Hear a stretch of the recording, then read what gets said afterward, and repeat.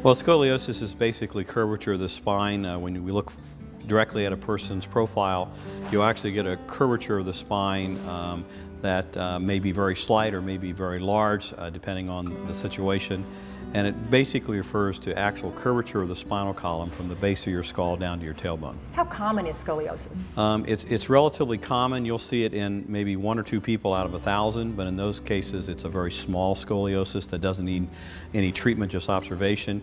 Maybe 1 out of 10,000 patients will actually have a large enough curve that we will need to either brace it and sometimes even institute surgical treatment to straighten the curve out. So it's relatively common.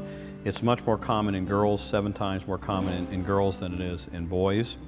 There's a familial tendency. It does run in families, so if an aunt or an uncle or a sibling has scoliosis, you should have your children checked because there's a pretty good likelihood there might be a small curve in some of the other children. So it does run in families. And so we like to have the kids screened usually between the ages of 9 and 12 because that's when we can pick the curves up early enough that most of the time we can put them in a brace and treat them just fine. At the Leatherman Spine Center, we've been doing scoliosis for almost 45, 50 years now, and we have both the heritage and the experience of doing it that we've somewhat been taught, and of course the newer techniques that have come out over the last decade to do very good and safe correction of these deformities.